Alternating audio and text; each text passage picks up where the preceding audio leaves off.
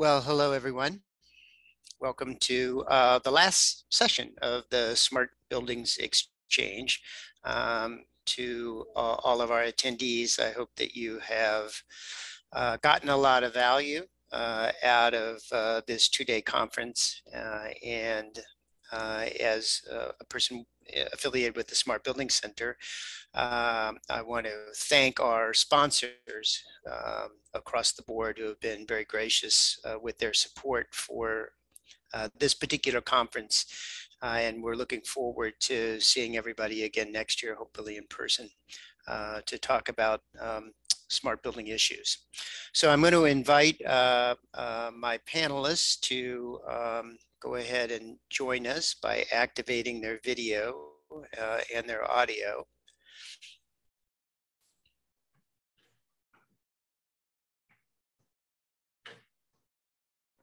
Hey, welcome, folks. I'm very excited about this panel. My name's Stan Price. I'm with the Smart Building Center, and I'm going to be serving as the moderator today.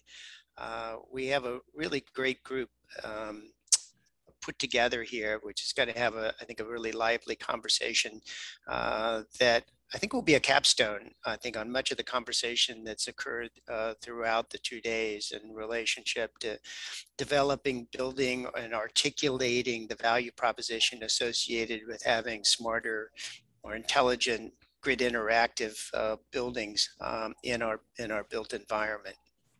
So I am going to ask each one of them to just introduce themselves and give just a little bit of a thumbnail about yourself, your work, and what got you into doing what you're doing. So I'm going to ask Hendrik to start off. Great, thanks, Dan. So I'm Hendrik Van Hemert. I'm the managing director of EDO, and EDO is a relatively new company. It was born out of a partnership between McKinstry and Avista, and we are focused on decarbonization through the use of grid interactive efficient buildings. So we're really, focused on this idea that buildings have a role to play in decarbonizing the entire energy system and providing resources back to the grid. And I've been in this kind of energy, both at the building level and at the utility level for the last 10 plus years at McKinstry and other places before that. So really excited to join. Thanks for having me. Absolutely. Thanks, Hendrik. Tanya, you next. Thanks, Dan. Super happy to be here. And thanks everybody for sticking in there with us till the end. My name is Tanya Barham. I'm the CEO of Community Energy Labs. We are an organization with a mission to affordably enable building decarbonization by 2030 in communities across the United States. And our early focus is on K-12 education and municipal buildings, as well as small and mid-sized commercial. My history is that I started out on what was not at the time necessarily called an IPP yet, but independent power producers in the deregulated market in 2000 and 2001. So that was pretty darn fun. I was working in California, might have heard about some of what was going on there, and wanted to get more into renewable energy. So I founded the Solar for Our Schools program for Bonneville Environmental Foundation here in Portland. That program is still going, and they're a really great partner of ours. I then worked on the Air Care Plus program with PECI, took a 10-year hiatus and went to healthcare tech. I will never go back there again. And I am so happy since 2016 to be back on the building and energy side with all of you, working like Henrik on grid efficient grid interactive buildings. So thanks for having me. Great. Thanks, Tanya, for joining us. Hi, Brendan. Hi, Stan. So everybody, I'm Brendan O'Donnell, president at Very Good Consulting. So I'm the resident EV charging dork on the panel. So what we do is help charging companies design intelligent charging systems, and then customers like fleets and even utilities design programs to support them. So I hope to describe the business case around intelligent charging systems, and also hopefully make people on the call a little better consumer if you're in the market for some of those systems. So Stan, Carrie, thanks for the opportunity. It's nice to wear a nicer shirt than my usual hoodie in the basement and have a good conversation. So I think it's going to be fun. Yeah, I'm so glad you dressed up, Brendan. And we're really happy to have a transportation voice. That is something that I know we would like to have more of and a more integrative conversation for those of us who sort of have hung out in the built environment for a long time to make sure that the transportation piece comes together for us. And Brendan, do you mind also talking about what the role that you had in a prior life? Because I think that will help our attendees kind of understand some of your perspectives. Sure, I skipped over the whole background. So at Amazon, I implemented their charging system of their logistics fleets. So class 6-8 trucks and class 3-4 vans. And then a lot of people on the call probably know me from Seattle City Light, where I developed transportation programs there, in addition to a bunch of other customer offerings. So yeah, that's the background, is in transportation and charging for, I don't know, pushing 7 or 8 years now at this point. Great, perfect. Well, I want to jump into the conversation with a broad-based question. Over the last couple of days, we've certainly heard a lot in various sessions about both kind of current and emerging technologies associated with, better distributed energy resources in buildings. The discussion, at least from the value perspective of these sorts of technologies, has often been framed around demand flexibility, load shaping, renewable integration. And for those of us who are kind of in the business, all of those are kind of resonant propositions. But they, to my ear anyway, they sound awfully utility centric. So I'm wondering, Hendrik, if you could start off the discussion, and then Tanya and Brendan, please jump in. Tell us a little bit from your perspective about why building owners and operators should care about these technologies. Yeah, great questions, Tim. So I think, first off, building owners and operators, that's not a homogenous group, right? We have a whole spectrum of needs and use cases for those buildings. And so, I tried to kind of bring it up to a higher level as far as what they might get out of these technologies and why they should be interested. But I think it boils down to a few benefits. So first is just visibility, right? You have this explosion of digital technologies in buildings and new stakeholder expectations and new utility programs. And owners and operators need tools to continue to understand what's going on in their building and how they can benefit both as a building owner and operator for their occupants, but also maybe provide services back. And then buildings also have challenges with control, right? They have segmented control systems. The panel yesterday spoke really eloquently about some of the challenges of all these siloed systems and the kind of challenge of an operator who's trying to manage schedules for, ring schedules for a school that's, has uncertain schedules based on COVID, all these changes, and just the need for supervisory control layers and more visibility across different control systems and easier interfaces. And then with that comes some automation. So hopefully that reduces the burden on building owners. But at the end of the day, those visibility, control, and automation hopefully get building owners and operators lower energy costs, greater occupant experience, right? A building that's more tailored to the way people are actually using the building. So connection to the occupants in the spaces. And then resiliency, right? So these technologies can increase a building's resiliency and a community's resiliency, frankly. So those are kind of the three high-level benefits, driving energy costs and operational costs down, creating a better experience for occupants, and having a more resilient system. I'd love to, Tanya probably has great ideas to add to that. I'm sure she does, so she should go for it. Either you or Brendan, Tanya, anything to reflect on based on Hendrik's comments? I thought those were really good comments, and I'll just add some sort of color commentary to that, from what we've seen. So we are embarking on an interesting journey with about 5 utilities from across the US and British Columbia. And right now about 30 school districts from across Oregon, Washington, California, and other areas of the world. And we have parents, students, educators, building operators, and maintenance professionals, maintenance and custodial professionals, all of whom are sort of, participants and stakeholders in these buildings. So comfort also means something different to everybody else. And, you tend to, in a lot of these buildings, to have really complex controls, or rather, the complexity comes from the fact that there is no sort of uniform building automation system that's all connecting to every device over IP. So what happens is a lot of times, if there's an energy manager at all, they are wearing a lot of hats. And oftentimes you may have someone like a custodian who's literally just fiddling with thermostats.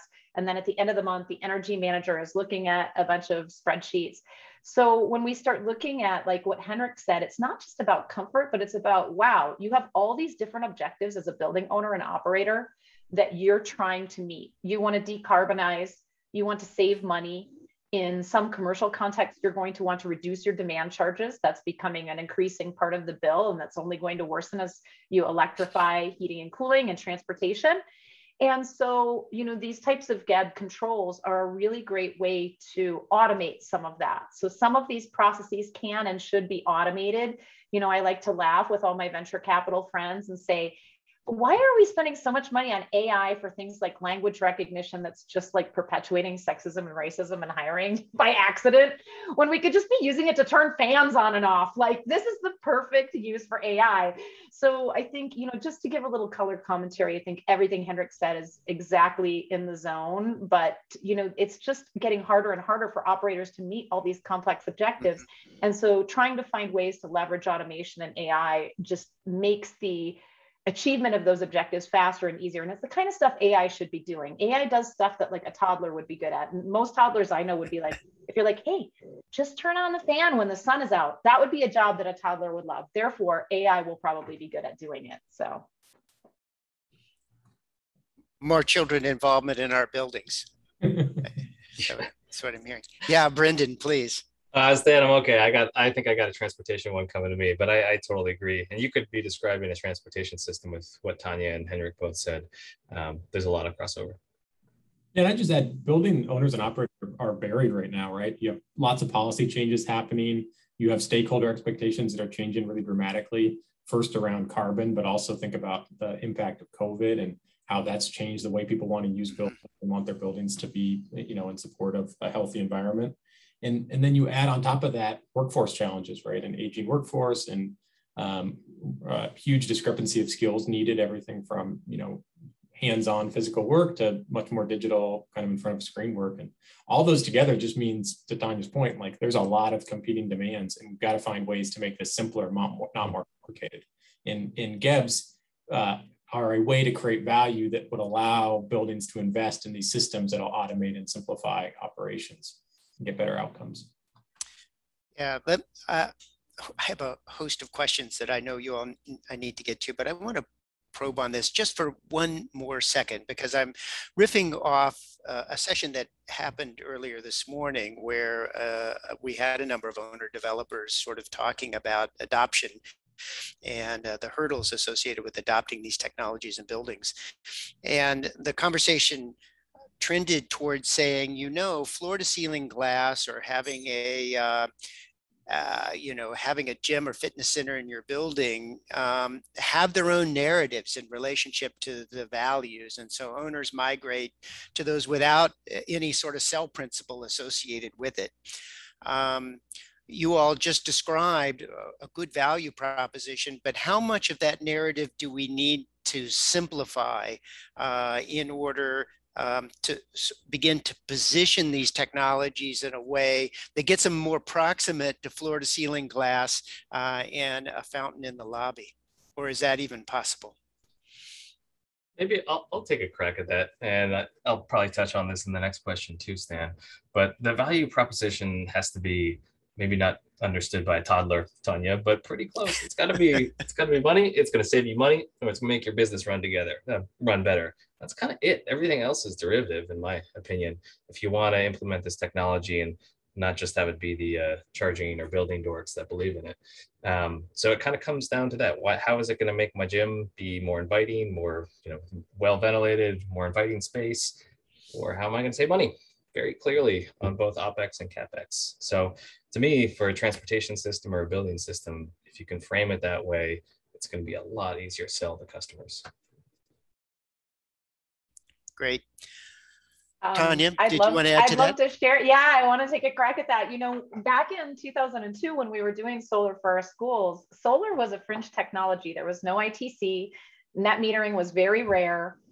grid connected solar, I should say. And there was we faced a lot of headwinds from code inspectors, from electricians, organized labor, from utilities that said we were going to electrocute every lineman in America when these systems would create, a powered up island and they had a downed wire and they were going to get zapped because of solar PV. That doesn't happen overnight, that kind of education. I do think that we were, by both integrating it in education and working with STEM educators, we were very intentional about using our early pilots as ways to educate the community. We made solar huggable. It wasn't cost effective for a very long time. When we were installing those systems, I don't know if some of my old colleagues, Bryce or Rob Harmon, are on this call, but we thought we were so clever. We were installing these systems for $18 a watt. That was good compared to the price. Oh wait, we were at 12, I think $12, and it was $18. And now, these same systems are being installed at a commercial scale, ground mount, under $2. So, it really takes a long time to make these changes. And I do think you have to have a compelling conversation, and you have to think about things like education, workforce, safety is huge for the labor force, and economic opportunity and value proposition for the building owner is another. But we're also working with multifamily housing developers for low to moderate income housing in California right now, 6 different projects. And it's a big paradigm shift from what was a big paradigm shift itself, which is net zero, net metering, or net zero building standards, where we just zero it out. We say, okay, well, this is on the ledger here for solar, this is on the ledger here for cost. It's going to take us a little while to transition to this new concept. So I agree with everything that Brendan is saying. And I would just say that we need to be relentless. We need to be patient. We need to look at it from all segments of the ecosystem, not just the building owners, but the OEMs, the trade allies, labor, kids, parents, communities, regulators. All of us just need to, keep up the good fight. We're all in. And I would say if it comes in the form of one more proprietary software board that you have to log into, and then it's not going to get adopted, right? We've got to simplify the lives of our owners and operators, not make it more complicated. Yeah, good point. Well, I want to talk a little bit about, so we've defined demand flexibility as being a value proposition here. Yesterday, during what was a really great session on GEPS, we talked a little bit about sort of, well, what building loads specifically are we talking about flexing, whether that's shifting or shedding or modulating loads. And that discussion rightfully tended to go a little bit towards residential loads, because people tend to think that way. And so, examples of, well, delaying dishwasher cycles, out of peak periods and so forth came up. But our audience today is really focused a lot on commercial and institutional buildings. So help me understand, what sort of loads are we defining here as being amenable to these approaches, and how much or how little do we expect that to be affecting the building occupant?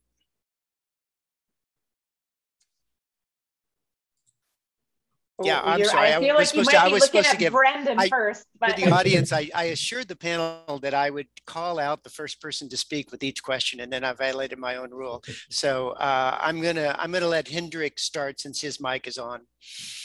Sure. Yeah, well, I think it's important to note that buildings, today's building stock wasn't designed around flexibility. So it wasn't originally designed to be a flexible resource. So I think part of this is going to take time for building upgrades and efficiency upgrades. But a lot of building systems, the majority of buildings over 50,000 square feet have a control system that's probably being underutilized. So taking advantage of that existing control is the first place to go.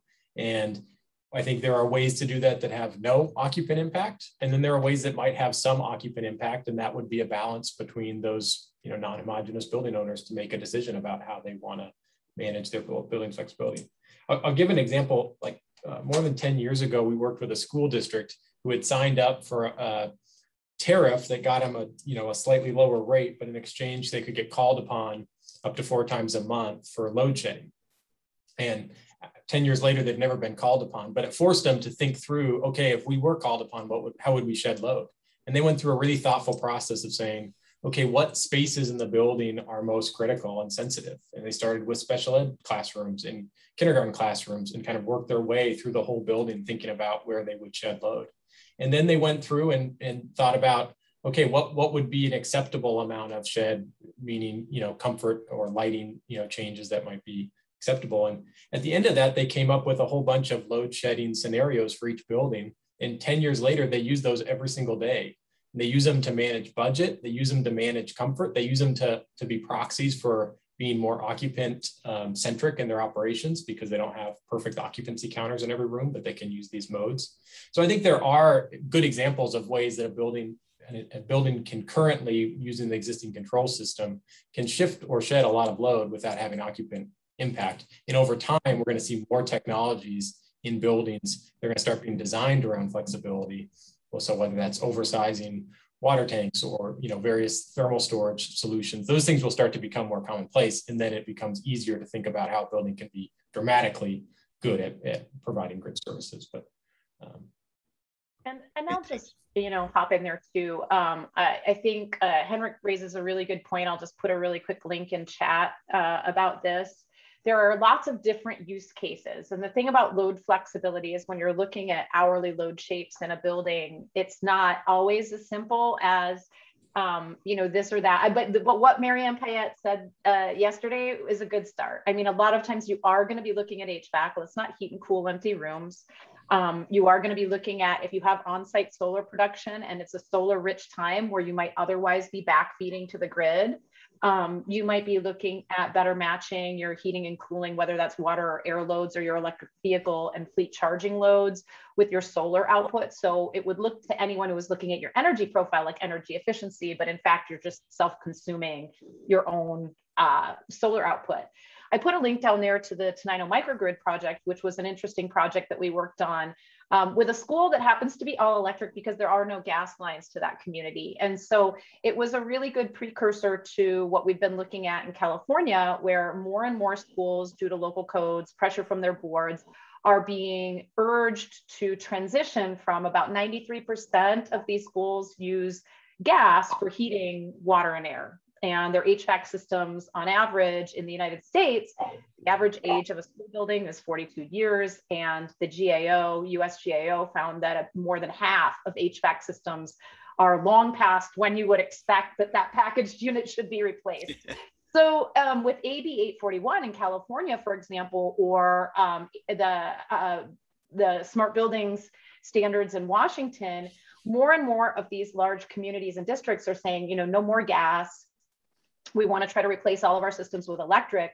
And I think then you might as well get the value out of those heating and cooling loads. Now, occupancy can become a little bit of, it's not, say, as easy as modulating charge on a big lever like EV. I think that's part of the reason electric vehicles are so attractive to so many of us. It's such a big load. And you can just sort of, throttle the amperage, but HVAC has so many more things to take into consideration when you're looking at air quality, et cetera. However, as we're looking to replace gas with electric, as more schools may have on-site solar, as for example, like Henrik said, occupancy becomes a bigger part of the sensors, the indoor sensors, integrating those in controls, whether it's existing controls or a lightweight gateway that can speak, or something that can speak to the through the API of the thermostat. More and more often, I think those are going to be probably some of the first things: EV charging, HVAC, and potentially water heat if folks are transitioning to electric water heat. But you do see, particularly in a lot of these large commercial and industrial buildings, you may have centralized plants, you may have chillers, you've got these systems that can be a little bit more complicated. So I think the first place is going to be packaged rooftop units that are transitioning from gas to electric, and heat pumps, if we can get the application controls up and ready, electric vehicles, and then of course, if somebody has a battery, modulating that control for not just backup and resilience, which is critical during these wildfires and climate impacts we're having, but when they're not using that for critical purposes, using some little bit to balance loads as well. Yeah. I wanted to pick up on something that you said, Tanya, which is just the impact of an all electric building. I kind of like to think about this as not what are the most important loads and what are the ones that they have to be flexible. It's just by the nature of scale and how they're incremental to a building. So EV charging is the best example of that. You cannot have scaled EV charging without control of that system. It is just not an option, particularly so when it's incremental to an existing site. So yeah, it's for certain systems that are big and variable, it has to be there. You have to have a system to manage it, but it has to be user friendly and a clear value proposition. You know, all the stuff that we led off the call with. Thanks, Brendan. Let me direct this question at you to sort of follow up on that comment. EV charging in most commercial buildings is, tell me I'm wrong here, but it's, to my eye, it's been more sort of a boutique service. There's one or two, charging stalls in a building to date. Obviously, that's going to completely change as we make this fleet shift over to electric vehicles. And as Tanya observed, and as you observed, this is potentially a really large new load being introduced into buildings when we're just now talking about better managing and reducing loads in buildings. So how do we balance this out? Is EV charging just going to put increased stress on a building's electrical service capacity and exacerbating cost problems, or is this providing a better opportunity to actually integrate EV charging and show demand flexibility by using transportation? Thanks. I think it's both. It's an opportunity and a potential huge cost. So can you see my screen, Stan? I can.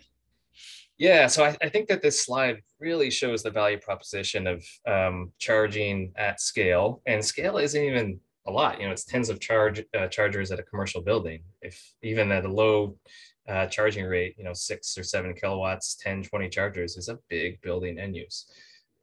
So this is not my slide, but I swiped it from BCG, who did a really good analysis of, with each car that is charging on a facility, what's the incremental cost of that power? And it's a little utility centric, but I think it illustrates what I think is the customer value proposition from a cost and the value of flexibility. And so these two columns are essentially the cost per car of non-optimized and optimized charging. And what it shows is that the big impact for non-optimized charging is it's the distribution system. And it might sound like the utility pays for that, but it is the customer. So service upgrades, larger utility connections when you're building a building is real money. It's anybody who has gone through that process and the time understands the cost and effort involved. And so whether it's a boutique thing now with 2 or 3 chargers, I think the drum that I'm beating here is you don't need that many chargers for it to cost you a lot of money for essentially the cost to upgrade your connection to the electrical grid. Larger transformers, bigger switching, larger cables, and that's money. So it's to answer your question, Stan, it is something to be a little mindful of, but it's also an opportunity. Charging is not that hard to manage if you know how you want to use your vehicles, you have a good software system that you understand. So yeah, it's both. It's a potential thing to be scared of and an opportunity. Can I hop right onto that? Please, Tanya and Hendrik both reflect on this point by Brendan as to how you see selling this as an opportunity. Well, back to what I was saying before, just this huge pent up demand, for example, and if you even just look at HVAC systems, particularly in the retrofit community. So any commercial properties or buildings that need to be retrofitted. So here I'm thinking a lot about multifamily housing and existing commercial buildings that have older systems. Over the next 10 years, if most of the West Coast is going to meet its decarbonization goals, we need to basically swap out the entire gas fleet or the older electric fleet in heating and cooling applications to electric. And what you're finding in places like California, when you try to do this in multifamily, is that the form factor on a transformer then needed to accommodate that increased capacity necessary for a retrofit is substantial. So what Brendan was just saying about EVs also applies to electrification writ large. And even an individual homeowner may find that, you know, I, for example, have 100 amp service in my home. So, you know, I have had to do the drip and dribble in order to not exceed the capacity of my circuit breaker. So these are real issues. Coming up with better control of loads through something like software, which can be cheap, and creating more open protocols so you can communicate with those loads in any context, whether that's industrial, commercial, or residential, and sort of freeing the data is going to be a lot less expensive and a lot more flexible of a strategy than brute forcing and gold plating the entire distribution grid, transmission grid, and home electrical systems. Though some of those upgrades may be necessary, I think you're seeing some really cool innovations from circuit and panel manufacturers so that we can get more granularity and sub-metering just as par for the course. But I think what we're going to see is decarbonizing retrofits in particular will really see that challenge that Brendan brings up. And so being smart about how we modulate loads will become a financial necessity, not just for the utilities, but for the customers, because someone's going to have to pay for that otherwise if we're wasteful about how we use the capacity of those wires. Well done. Well said. Hendrik? Yeah, I mean, I think there's absolute real cost to the building owners, and it adds cost to these necessary building upgrades. And then at the end of the day, if we create a more expensive system, you know, writ large, we're all going to pay for it, right? Rates are going to go up, and we're going to all deal with the pain of, you know, as Tanya said, gold plating this. So I think I completely agree with what Tanya and Brendan both said. Well, I would like to conversationally take us to build a value stack if we can. I like to think about this as like a layer cake of value statements that can be persuasive in relationship to getting to the market to react to these opportunities. So I want to throw out a series of about 5 layers to this cake and have you all reflect on each one in terms of the sort of owner-operator side in relationship to value. I want to start with carbon. Again, in an earlier session in this conference, we had actually sort of an informal survey done of about 30 owners and developers, certainly not a scientific sample, but it was interesting that the results of that survey came back to show a relatively weak link in terms of understanding how smart technologies could contribute to corporate sustainability goals. And I took corporate sustainability goals to be sort of a way of expressing carbon goals, since that tends to be at the forefront these days of the sustainability conversation. So let's do our best. And Hendrik, I'll have you start with this. How do smarter buildings kind of move the ball forward in terms of climate? Yeah, well, I think, you know, most obviously, smarter buildings can be more efficient, right? Can be better managed to drive waste out. That's the first step. But I think Tanya alluded to this earlier, that, you know, this kind of net zero goal that we've been shooting towards, which is measured over the course of a year. You know, the market is quickly going to change to thinking about more real-time carbon intensity of the grid, and therefore the way a building uses energy may be more important than how much energy it uses. And that balance is quickly becoming part of standards and certifications. And I think in the coming years, for building owners and corporate entities that are trying to hit carbon goals, they'll have to think about and grapple with some of those, you know, new ways of thinking about the way a building's use contributes to overall carbon. The current metric of, you know, take the carbon mix on the grid that you're connected to, you know, multiply it by kilowatt hours used over the course of the year and call it good. That won't be good enough, you know, in 5 years. So we'll have to get smarter and more intelligent about it. So either Brendan or Tanya, it seems to me that both getting fossil fuel use out of our buildings and getting fossil fuel use out of our cars are part of that sort of carbon equation. So how does this fit in? Tanya, you've started a little bit with the conversation about building electrification, and we sort of corporate sustainability goals aside, we're seeing more and more regulatory frameworks beginning to change in relationship to permitting fossil fuel consumption in buildings. So how does all this relate? And then Brendan, I'll go to you on transportation.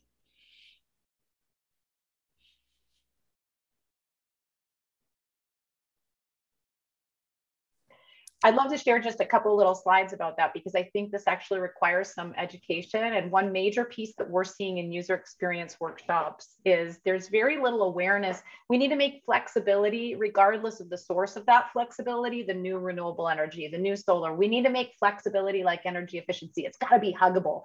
And in order to understand that it's huggable, you really have to understand the time varying quality of energy, which most people don't understand. We need to be able to explain it simply, whether it's for decarbonization or cost effectiveness. So here's a slide. This is looking at renewable and how renewables interplay with our energy use. You know, this blue is an energy, it's a load curve. And the icons that you see there are systems that drive energy use. So in this case, it's electric vehicle, water heating, and space heating. Later on, you see lighting and space heating again, and then other loads. And so those are electrical loads throughout the course of the day, you know, at their peak, extended over time. And this is when, you know, solar is peaking. So anything, any energy use under that curve, obviously can be met by solar. Anything outside of met by fossil fuels on the grid, more or less. Now that goes for time of use pricing. So now we start adding time of use pricing, and the same dynamic is at play. Anything underneath this red block will be very expensive. Anything underneath this red block is less expensive. And, you know, we can keep going for demand charges. Anything over this line is like getting a speeding ticket. And for the next month, you're going to be hurting for certain. So I think really the key component for us as an industry is to be able to have interfaces, products, and educational materials that help build this very intuitive sense of the time varying nature of energy resources, whether those are things that are using energy or things that are producing energy, and how those two functions need to match up. And so I know that wasn't a very direct answer to your question, Stan, but I think it could be a lens. The flexibility lens is what we use to talk about any loads, any technology. And we really bring that because that essentially is what's needed to decarbonize. Yeah. No, I like it. I think it does relate. Obviously, the notion of cleaning the grid is intimately related to this notion of how we're using our buildings. And I love the diagrammatic explanation there. Your icons are great. Brendan, reflections from your perspective on the transportation side? Not much to add. I got a pretty simple mental model. I mean, squeeze all the juice out of buildings and put it into the cars. And smart building systems help you do that. It's just, you don't want to install extra infrastructure. You want to make best use of assets on site, and you can use it for other end uses, be it well, in this case, transportation, which is a very direct decarbonization technology. So yeah, squeeze the juice, put it in cars. Okay. Okay. Fill her up. Get to the buildings and fill her up. Yeah.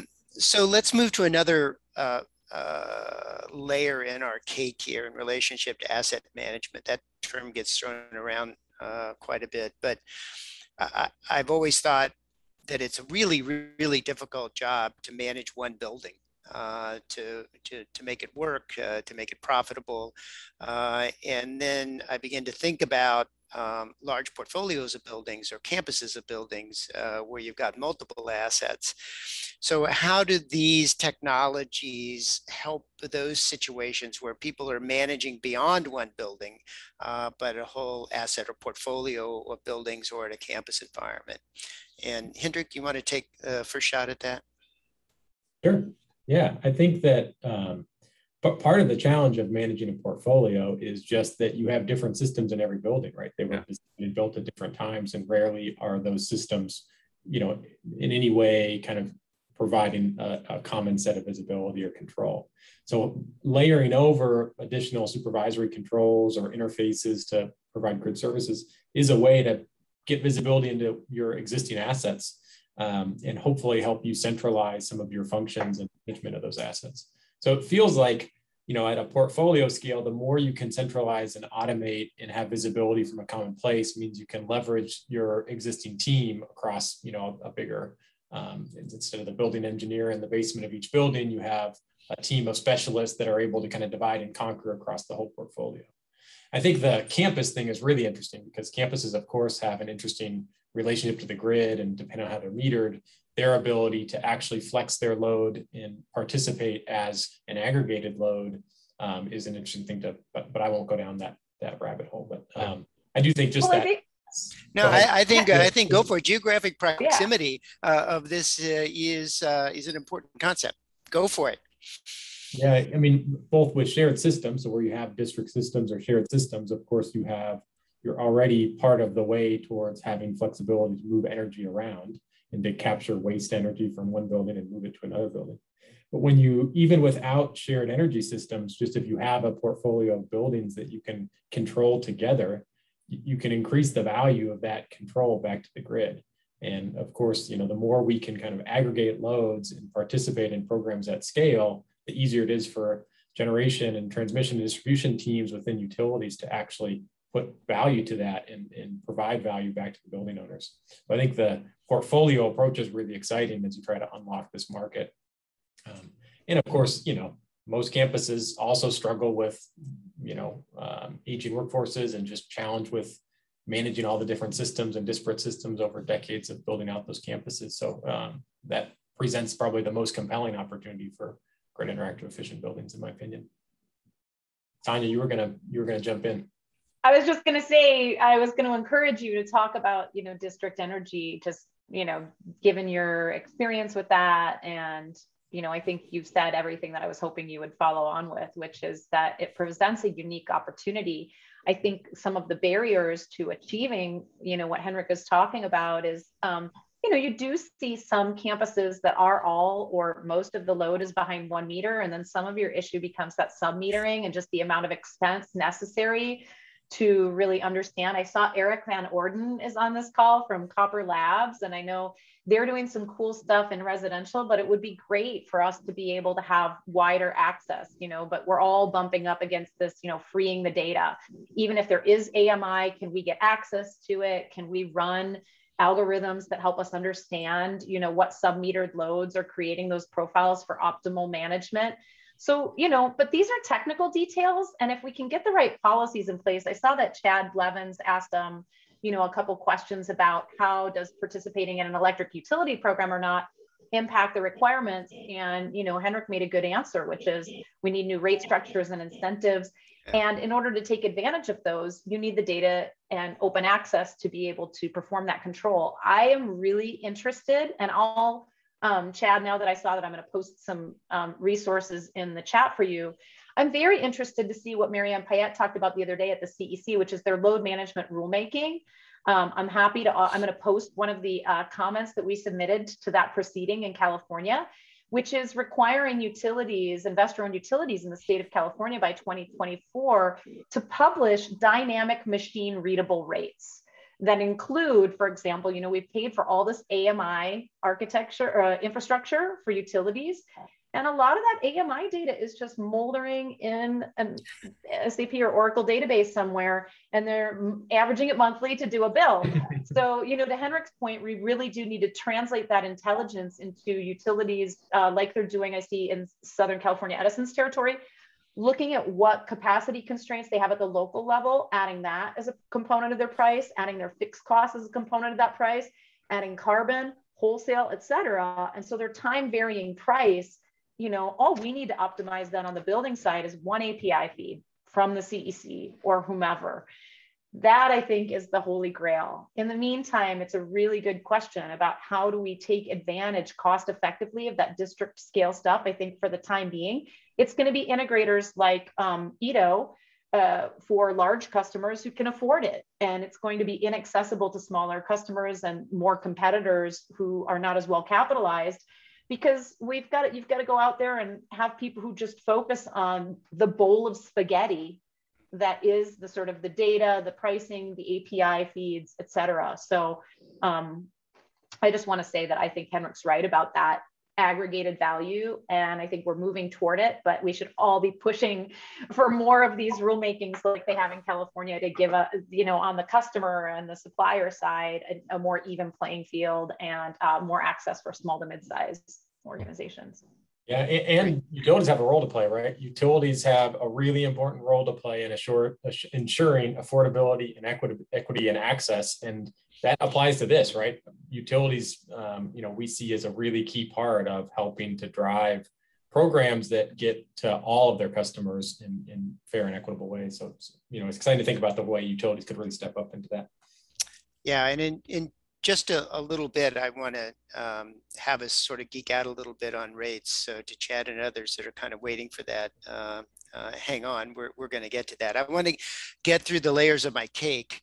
I had one on cost savings, which was a little more focused directly on energy efficiency, and we can just yawn our way through that one, right? Because we all got that one. Right? If we understand the value proposition, and if the market appreciates any value proposition, the sort of lower bill portion of it probably doesn't need a whole lot more explanation.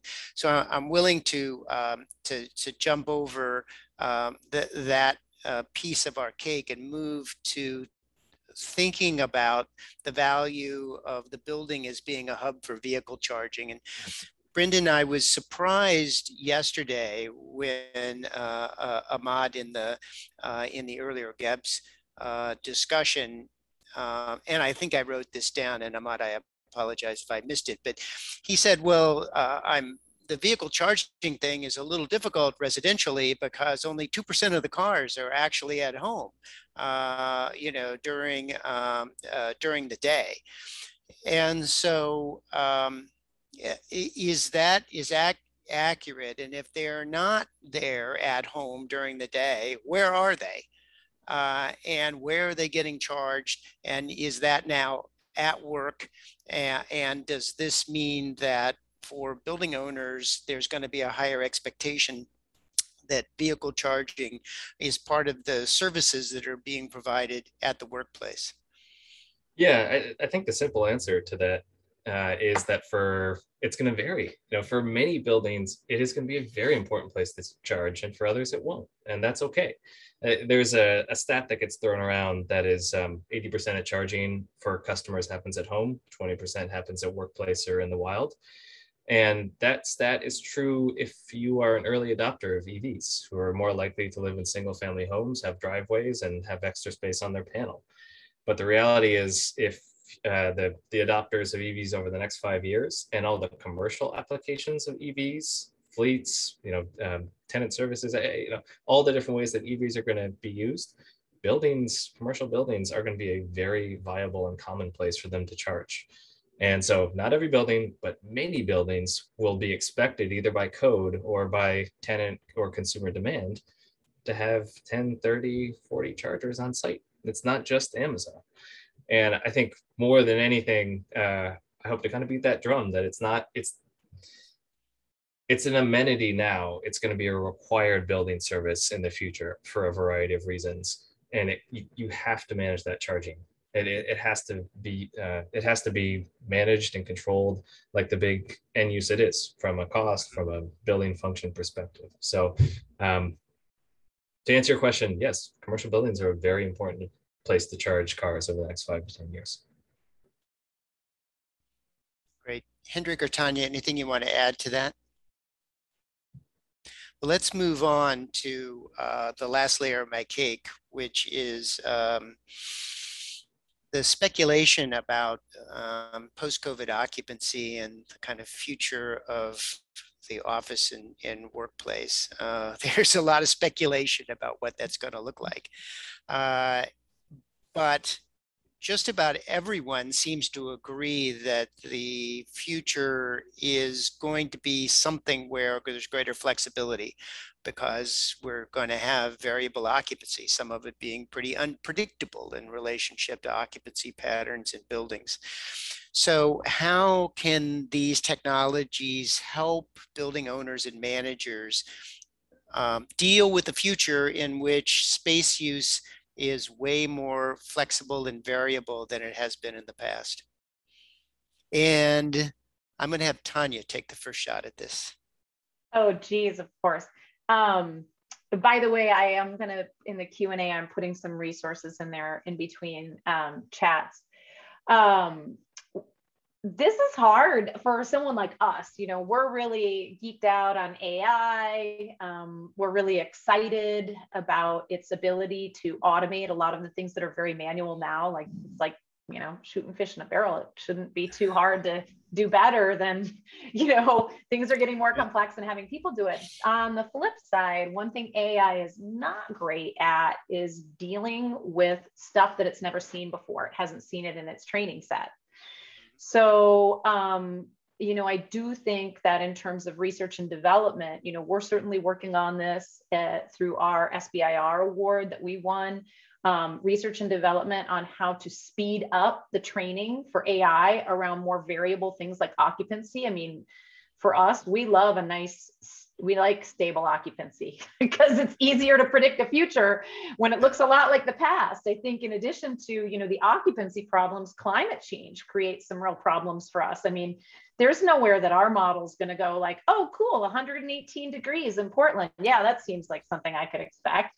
So I think, you know, putting more development into faster training of AI, training with smaller data sets, teaching AI to respond better to novel phenomena, and looking at ways to structure any of these automated solutions to deal with that variability in post-COVID occupancy. I mean, now that's my bias because we're working in model predictive control, machine learning, AI, and controls, right? I'm sure that there are much more practical, hands-on, early issues to consider. I know that we, you know,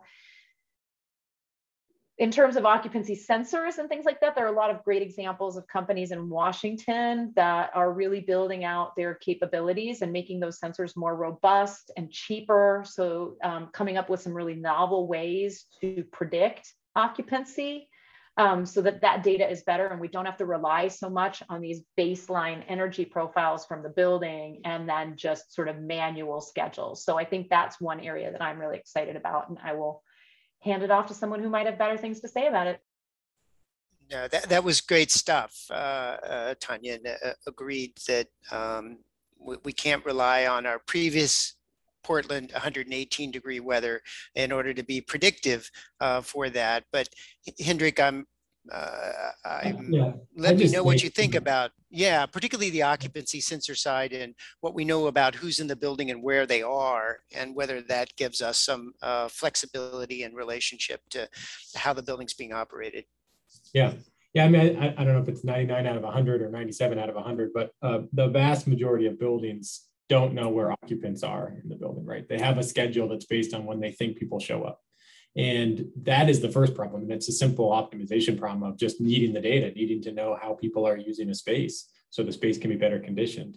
And we use a lot of proxies for that in buildings. You know, you use CO2 sensors, which are pretty notorious for not being super robust long-term. And you use ways to try to approximate how a building should respond to people, but you rarely actually know how people are using it. And so I think part of what, you know, all this uncertainty around the way people may come back to work and how buildings may be used, we've got to start collecting the data, and we've got to start putting sensors in so we have better understanding of just what that is. And that can be part of, you know, to Tanya's point, the long-term of training AI. But yeah, you know, you don't want to guess how people are going to come back to work, or I want to guess outside of my abilities, but there's no doubt that the way we're going to use buildings is going to be different, and we're going to have to reset some baselines and some expectations. And the traditional turn it on at 7 because somebody might show up is going to change, right? We're going to have to be a little bit more nuanced in the way we think about occupancy. And hopefully in doing so, we can start not just talking about well building certification and indoor air quality, but actually really being proactive about having systems that respond to humans and that produce really comfortable, productive spaces for humans, whether they're learning or working or healing. Our buildings do a fine job of trying to maintain a level of comfort, but they're not super great at dealing with dynamics on the way buildings are being, or, way people are using the spaces. So hopefully this ushers in, a silver lining of all of this is that we, invest in systems that we need already, that we need to make our spaces even better. And that in doing so, we get the data and the visibility so we can design systems, whether they're AI or optimization models that just better manage building systems. Great. Well, this is, that gets me through my layer cake. And I want to shift gears now. And Brendan, as a former utility planner, I think I'm going to put you on point for this first discussion, because as promised, we're going to talk a little bit about rate structures here. For most people in most of our lives, we have had the sort of luxury of a plain vanilla rate structure, which has provided quite a bit of, let's say, options and flexibility or on the consumer side of things. But it's always been the reality that energy costs are in fact dynamic. And as we look at the process of migrating to more dynamic rate structures, this is a wholesale change for a lot of people in relationship to thinking about how they're using the commodity and when. So what role will utility rate reform play in all of this? And how do we construct the narrative for building owners that that going along with the dynamic pricing structure is ultimately to their benefit? It's funny. In the Northwest, we have such an aversion to time of use rates, or it seems like a novel thing, maybe is the way I should put it. But most of the country, it's just the way the grid operates, and customers are used to it. And so I think I would answer your question is there's nothing to be scared of. And I don't think we need to convince a lot of building owners and operators that this is something that is a momental change. It's just the utilities need to be very transparent about the structure of the rates and how that's going to change over time, and provide that in a very open way to the systems that operate buildings and chargers and all the other end uses. And so I think I would hope that we don't have to convince anybody that this is a good thing or the direction that things are going, just because if you look at the differential rates in Southern California, certain times of the day, it's, building owners are working with it, charge management systems are using it to reduce cost. And so it's just, I think it's a couple things. One, don't be afraid. It's happening elsewhere. And just push our utility partners to make it transparent and easy to use, easy to digest, and have certainty about how it's going to change. So, I don't think it's a fire worth getting too scared of.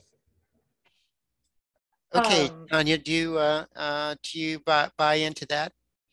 Well, yes, I do. I mean, that's the Pacific Northwest for you. Mostly we all just agree, but we have different flavors of agreeing. So I will just add on to what's already been said, which was great move. comment. I like that. Yeah.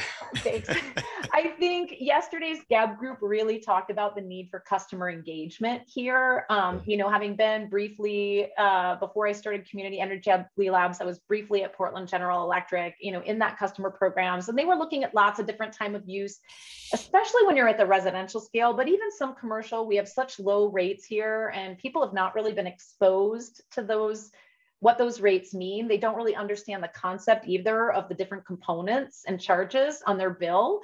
So it's kind of weird to go straight to dynamic rates in behavioral based programs where people don't get what they're supposed to be doing. So I like the CEC's approach, and I put a link to the rates program below, where they really believe that the key to doing this is to explain the benefits of decarbonization, to focus first on the commercial sector. I think Washington is sort of trending in that direction, to pilot some of these rates and to look for programmatic rollouts where they are coupled with automation, so that people aren't like, I mean, what I saw, at least, as a passenger on that journey, was when you look at time of use pricing at like PGE, people are like, I'm sure it makes sense, but I don't understand why I did nothing and I got $8 today, and then I turned everything off the next day and got $1. Prior to being at PGE, I'd been doing work with PECI. We had done a bunch of sort of customer discovery work with demand response programs, not just time of use, but demand response. And, I remember one mom in particular, and we were like, did you participate in your utilities demand response for a program? And she's like, wait, is that thing where they want me to like turn off my air conditioning on the hottest day in summer for $5 a month? And I'm like, yeah, that's it. And she's like, yeah, no, I never do that. That's stupid. So I think that the one little piece of color that I would add to that is that maybe starting with residential isn't the best place. And really, we should be thinking about dynamic rates are not something, I mean, I have a microgrid in my home. I am the nerdiest nerd of the nerds. I don't have any dynamic pricing, but I'm always trying to sop up all my solar energy. I've got battery, I've got my sub meter, and I'm trying to make everything look perfect. Even I am too lazy for that little bit of carbon savings to turn my dishwasher on at noon, to run out and plug my EV in because I don't have a fancy app that'll do that for me, to turn things on and off at the right time. So I really want to say that I think we should be pushing for these dynamic rates. It's not going to hurt. The rate study below showed that you can make these dynamic rates look to a regular residential customer like what they're used to, these sort of boxy time of use windows. Even with a dynamic price, as long as you have automation. So I think coupling these programs with automation is key. And there are some enabling pieces that we need to work on in the automation space in terms of freeing data and access and reducing the amount of hassle and increasing the amount of interoperability on that automation side. But that's my soapbox. I agree with you. I really do. I mean, I think your friend's understanding of how time of use rates work, like, oh yeah, it's the time that's more expensive, or that's kind of all the customers really need to understand. It's just the automation piece that actually monetizes, makes the system run well, provides the value. But I agree with you. It's consumer understanding is important to a point. Automation is the thing that makes it work. I just want to say that neither Brendan or Hendrik or I are judging you at all for not wanting to run out to the garage at noon to plug in your car. So I did want to. When I first started, I was so good. Okay. I was so good. I still only run the dryer at noon when it's sunny, but like everything, I'm just like, oh.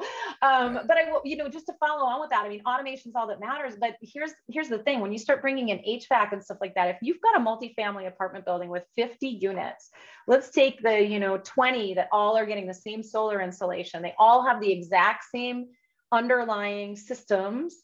So these are identical. The way utilities look at them is they should all respond identically, but we know for a fact over multiple end use studies that is never what happens. So automation can't solve everything. You do need to understand why people do the things that they do. And so that's what I was saying about some of the R&D that we're doing right now between the interactions between customer preferences and behavior and automation. So if somebody who considers themselves a deep green environmentalist also has a electric dryer, is that a different level of flexibility than somebody who just wants to save costs? So I do think understanding customers to a deeper level, it's more than just giving them dynamic rates and giving them automation. In order to get them to adopt automation, in order for that automation, for them to not override that automation, we can't just think that they're all a bunch of super logical automatons and they would just do this if they had the information. That is absolutely not true. They are valuing something. My friend, the woman that I asked about the demand response, she was valuing her own comfort and convenience. And that was time and energy that she could be spending on something else, like packing lunches for her kids' school. So we can't just think of value in terms of money. It's also time and comfort and convenience. And that is very personal. And I'm not saying it's an impossible level of personalization, but I don't think that automation is going to like solve the time of use problem unless that automation itself has a good understanding of customer behavior and preferences. Yeah, well said. Well, let's spin out of the rate discussion, Hendrik, and look at, and I think Tanya opened the door to this, to talking a little bit about what sort of financial incentive structures beyond just rates, whether we're talking about kind of utility programmatic approaches here in order to kind of woo customers in this direction. If you wanted to describe a little bit about what you think those ideal program structures would look like to be most persuasive. Yeah, and I think it builds off the rates conversation because, you know, on one end, we're saying we shouldn't have utilities just upsize all the infrastructure, right, at a centralized scale. And on the other side, I don't think we should just expose all the real-time costs for every single user and just hope that the whole thing balances out, right? There's a whole lot in between, and that's where utilities have a role to play in programs, both in incentives, but also, you know, I think Deborah Smith talked about owning school buses. Mary Kipp and in the opening session also talked about utility ownership of resources. And I think there are ways that utilities could leverage the things they do well, which is equity and scale, in driving some of these programs into buildings so that they can take some of that first cost uncertainty away from building owners, right? We're talking about investments in systems that make their building more flexible. And then we talk about super dynamic rate structures. And I guarantee that those building owners don't have 10-year models of how their rates may change and how grid services may be valued, and therefore whether they should put a battery in or thermal storage, advanced controls, right? So we don't have that. So we've got a chicken and egg problem. Utilities can fill that role by rolling out programs that allow them to first get better visibility. And then with that visibility, start to make, create programs that anybody can participate in so they're equitable, but that actually start embedding systems and equipment in buildings that could be owned by the building owner. It could be jointly owned and controlled by the utility. There's different forms of ownership that in control that could take place based on the asset. But it feels like if we want to transform our energy system in the near term and decarbonize, utilities have a big role to play in deploying capital into buildings past the meter to start getting visibility, creating that pathway for building owners to transition their equipment, and helping with this automation gap, right? I think that and it's exciting to think about how utilities could do that at scale and drive value that I think we might have lost when we did, you know, with the rooftop solar, you know, feed-in tariff kind of model of that. You don't necessarily drive the total system value when you just say, okay, we'll let you feed in at, you know, at retail rates. So just a perspective there. Yeah. Brendan, I one more thing. Please. Yeah. Just in terms of what can utilities do? I think there's also some pretty simple things that utilities as product operator or paying incentives, they can be arbitrators of what makes a good and connected product. And so, you know, the utilities maintain qualified products lists for lighting and other appliances. And, you know, at least for charging systems, there's a tremendous analogy to systems that are very usable, they're highly connected, they're scalable, and consumers only get an incentive if they use those systems. And so utilities in California are really out in front on this. Not every utility has to have their own qualified product list, but just utilities broadly deciding what a good product is that customers will use and will benefit them for charging systems is really, really valuable. And so things like the Design Light Consortium qualified products list for lighting, there's a great analogy for charging systems that utilities can do. So another fairly simple thing that utilities are well positioned for. Great. Well, we have about 7 or 8 minutes left in our session, and this could go on for a really long time. You guys have been very engaging and informative. So I want to have each of you take a couple of minutes and just tell us a little bit about what you think are a couple of things that building owners ought to do right now, and then future cast a bit. Say in 5 years, what's the picture going to look like? You know, what are building owners going to be investing in? What are facility operators going to be doing differently? And how are utilities going to be interacting differently with their customers? So it's a little bit of the here and now, and then where are we going? and take a couple of minutes each. Tanya, I'll let you go first. Right I off should the have said top of that my right head, up at the I'm start. supposed Yeah, to do that? Lucky, Tanya, lucky you. Yeah. yeah, yeah. The guys are just like, yeah, Tanya, Yeah, you go first. You go first. I'm still like thinking about what Brendan was saying earlier. And I just want to say before we move on to this, that I super agree. I think there's going to be a partnership. You know, I think back to Pearl Street in New York. I think of the first microgrid in Appleton, Wisconsin, which was a huge disaster because it was trying to use this little micro hydro. And it's like, hey, sometimes the lights are on, guys. And having been at a utility and, you know, seeing the way that we manage, in particular, investor-owned utilities and really large utilities, trying to sort of get at this problem, it's really difficult because the smart way to manage this as our grid has expanded is to have very siloed, very specialized groups.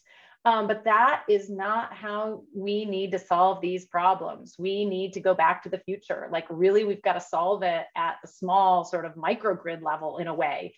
It's going to be one Pearl Street station leads to an Appleton microgrid, leads to the next, and we start improving our best practices and building upon those. So I was very excited to see the DOE's Connected Communities FOA, which really attempts to try to show how this could work. And okay, maybe it'll be, I don't know, 12 projects, who knows how many. But those projects should then, you know, be used to sort of advance what is essentially a new paradigm shift.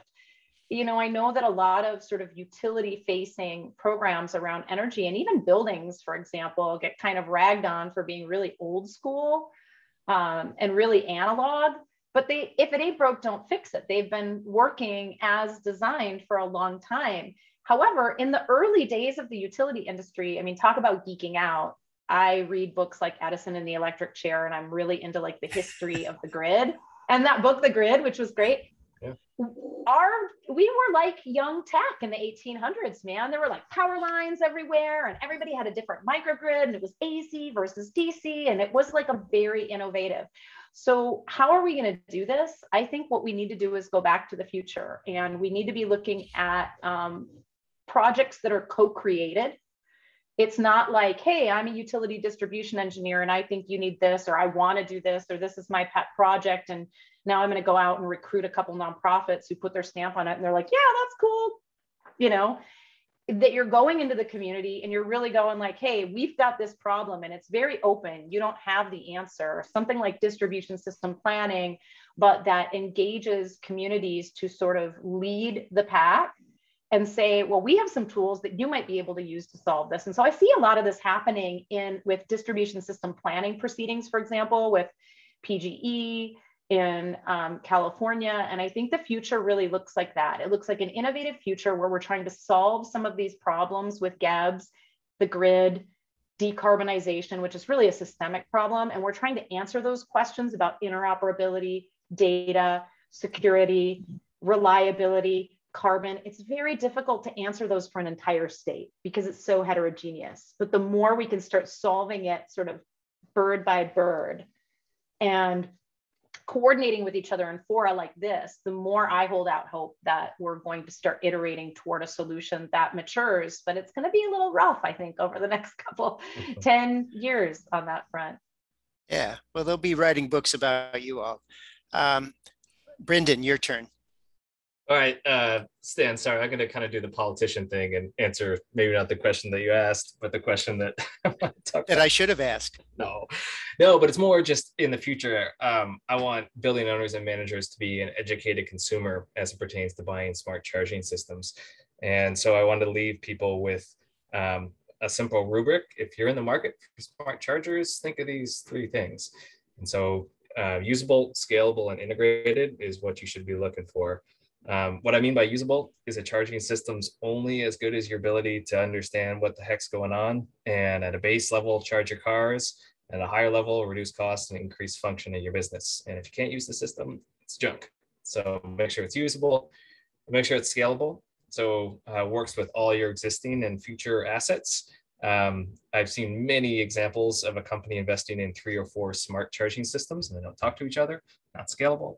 So really think critically about that. And then the third thing is integration. The dream is a single screen where you see the building and the solar system and the charging system all functioning together, and really push a charging provider to tell you how they're going to get you there.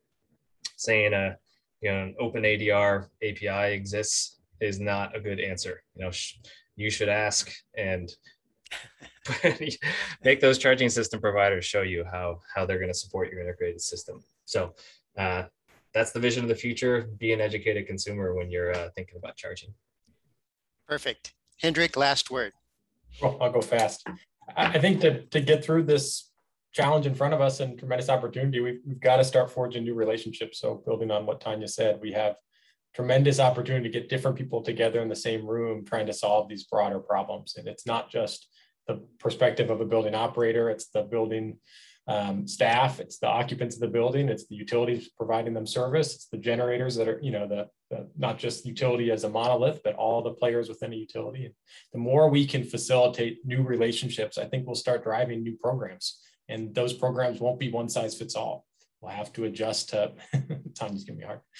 We'll have to adjust to the way that building owners and operators want to participate. Some might want somebody else to deal with the complexity. Others might love the complexity and want to optimize their own facilities, but we've got to find ways to sort of start the conversation, educate owners and operators and utilities together and learn together from one another and create some new programs. And not all of them will work, but we've got to just keep experimenting and learning. Fantastic. This has been a wonderful conversation. Thank you all for your contributions. I learned a lot throughout. And to our attendees, thank you so much for attending the Smart Buildings Exchange. I hope you found it really valuable, and we hope to see you next year in person. Thanks so much. Have a good day. See everybody. Thank you.